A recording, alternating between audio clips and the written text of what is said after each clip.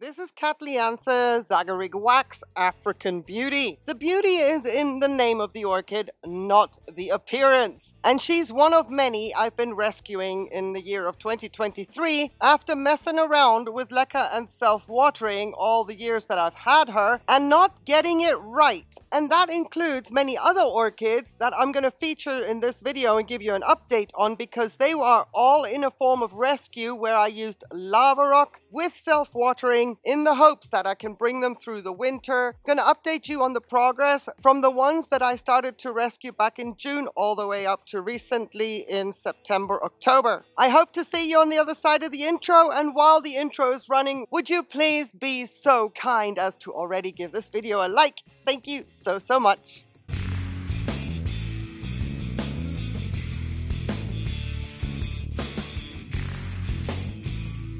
Alrighty, Zagarrig Wax African Beauty did fantastically for 2 years in Leca and self-watering, and then I started to tweak the ratio of the Leca a little bit, and from then on in it was all downhill, as you can see. So she was one of the first to go into lava rock and self-watering in order to rescue her and not lose the orchid entirely. Now, she's still with us. That is a good thing. She still had enough energy in her to produce a root system, which is an even better thing. And the root system is now hydrating, which is fabulous. The real test is now coming during the winter months, and that's why I am documenting this right now before we go to December, January, and February, where low light levels, cooler temperatures may result in the complete decline of the orchids. But I wanted to show you how lava rock can save an orchid if you are in the thought process of deviating away from bark and would like to try to get into Leca and self-watering or any kind of semi-hydroponic setup, and if you're not getting it right. The whole purpose and intention of videos like these is to showcase and document how the rescue effort is working out, how the recovery of the orchid is progressing or not, and also to prove a point that it works if the conditions can be maintained throughout the rescue period, which is not the case in my case. For that reason, this video is coming out now, because I do not know what we are going to be faced with for the next 3 months, and if the orchids are going to decline, then I can't actually prove a point saying lava rock works if I then show you in March or April a dead orchid. I do not want to put out misinformation by saying this was looking promising in December, but so that's why this video is coming out now, even though we haven't seen much progress in the shape of new growths that would give us the feeling that, hey, result, no, not yet, not in my case, but the concept works. The biggest result for me so far is the fact that she grew a fabulous root system.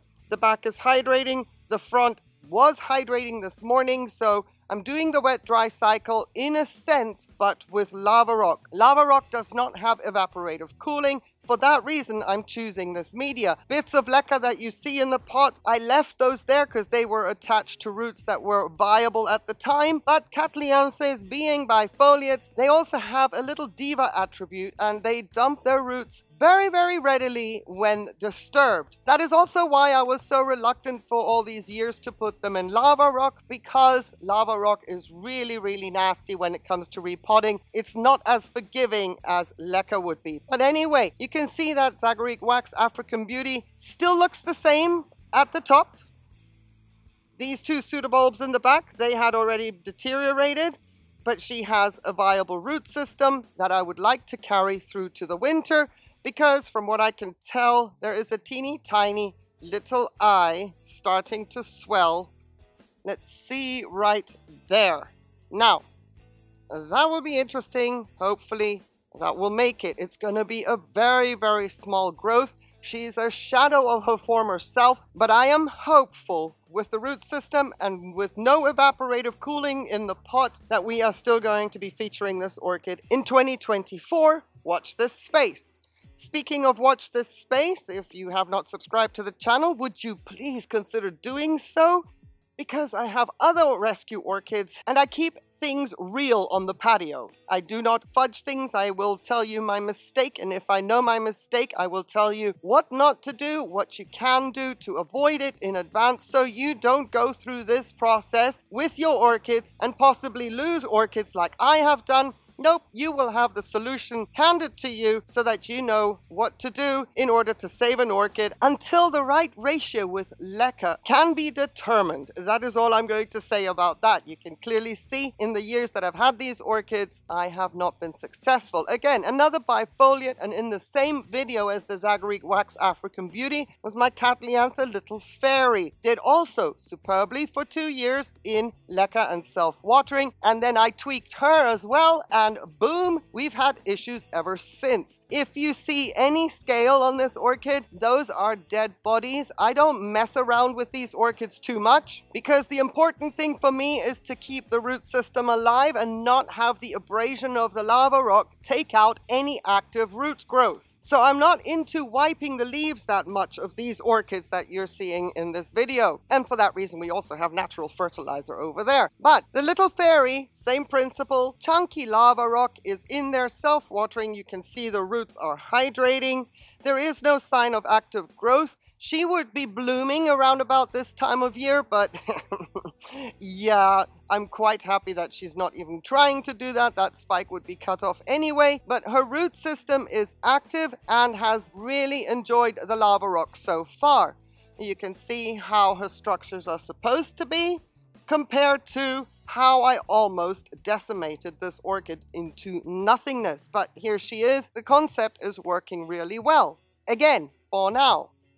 And I say for now because rescue orchids need a lot more babying, a lot more perfect conditions in order not to weaken further. This is my Cattleya luminosa. She was doing very well in Leca and self-watering as well. Meanwhile, I did not tweak the Leca ratio on this one, but she did not appreciate the evaporative cooling in the years when I stopped heating my grow space, in the years when I stopped using supplemental light. And then 2 years later, we came to this stage in 2023. She was dropping leaves very, very quickly. And I was like, yeah, I'm losing the race. I'm losing time here. If I want this orchid around, she has got to go into lava rock as well. And look at this. Look at this. There are some real positive signs of progress. Clearly, she is not a very vigorous root grower, so every root is precious, and they're doing pretty well, with the one exception that Dingaling here has been a little bit too, let's say, generous with the fertilizer. So I've piped that down. And the reason that the roots are still wet is because this morning they all got a flush. I am very pleased to say, despite her having also been attacked by scale, which is normal with weak orchids, the scale seemed to have a radar for weak orchids. Well, all orchids as a matter of fact, but more, they seem to find weak orchids so much quicker. So I'm just glad I still have a leaf here that can function while this new growth had to grow and produce some roots. So we've still got the luminosa. She never bloomed in my collection, poor thing. She tried her best to grow for me, and then I got the hint. The evaporative cooling was not to her liking. Luckily, I got the hint right on time. This is an orchid I've had in my collection for 5 years now. You wouldn't think it. This is Cattleya rex. Cattleya rex, I'm telling you, it can grow in Leca and self-watering. I just haven't figured out how. And this orchid being a seedling from jump, well, I can also tell you that it was time to stop experimenting if I wanted to save this orchid and see if I can't have her grow to something that may eventually bloom for us in the 7 years that we have to wait for it by putting it into lava rock and semi-hydroponics. It's the classic semi-hydroponic setup, because I don't have tiny pots that would have a mask around them to make it self-watering. That's the only reason this is the classic semi-hydroponic setup. Otherwise, self-watering would be my go-to because this orchid is indoors all year round. Well, we have a matured new growth and 3 roots growing out of that mature new growth. I am not going to pick this orchid up again because you can see there is a root tip right there. But what I am going to do is pan you down a little bit because you can see a beautiful root growing all the way down into the reservoir. Now, a classic wet-dry cycle will work for this orchid, and I saw in the unpotting video that we did when we switched her to lava rock that there were active roots in the reservoir while she was in Leca. So those roots have been in the water in the reservoir as they were before. Whether they're active or not is not something I can discern at this point. My focus is to cultivate these roots here and do so in such a manner that Cattleya rex will stay in the collection. So far, so good. And I hope that it is obvious from this camera angle that the back pseudobulbs have also lost their shrivel. Everything seems to be plumping up very, very nicely for us. Speaking of plumping up, my last orchid, wow. What a quick turnaround. This one, I wouldn't say save the best for last, but dang, we're close to saying I'm saving the best for last. This is my Leca crispa. I did a video on her together with Michael McCarthy. Well, he wasn't talking in the video, but his Leca crispa and her development in bark with a wet-dry cycle, I compared the two cultures, and mine was in a pathetic state with Leca and self-watering. So pathetic, as a matter of fact, that the pseudobulbs in the back, they weren't paper thin, or else we would not be seeing this orchid like this, but they were shriveled to the point I was thinking, yeah, I'm rolling a dice here. It's not even 50-50. My prediction was she's gonna make it, and that would be 30% she was gonna make it. But check this comeback out. We have re-established a healthy status quo on the pseudobulbs in the back that were really, really shriveled. And look at the roots. Look at the roots. They are hydrating beautifully. Even there's a root tip in the back that I'm keeping an eye on because it's very close to touching the lava rock. That's going to be okay. I've also flushed this orchid earlier today, so I wanted to show you how the roots are hydrating.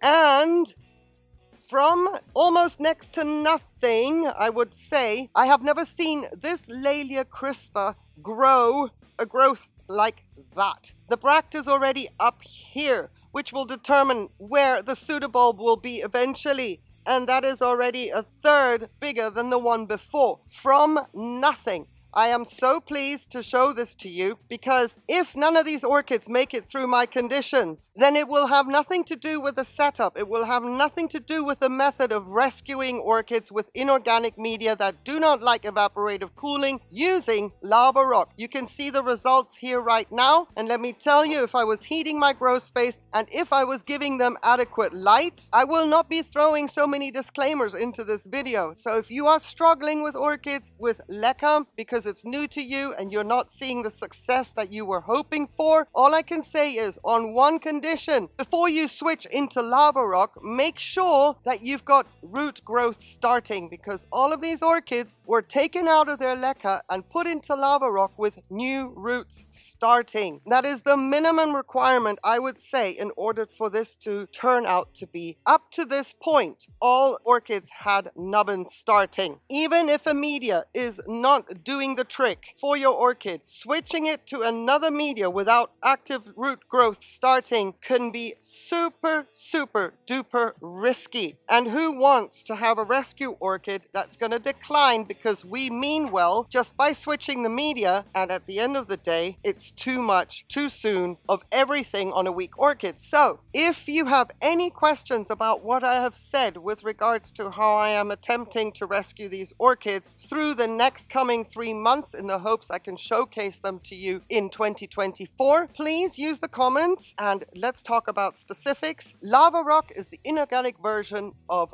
bark, in my opinion, and we can talk about that in greater detail in the comments. And if you've made it to the end of the video, thank you so very, very much for watching. Keep your fingers crossed with me that everything is going to be okay for these orchids for the next 3 months, because then we will have cartwheels around the patio again. I wish you a beautiful day on that one condition, though, please, that you stay safe, because I would love to see you in the next video that you choose to watch. Take care. Bye.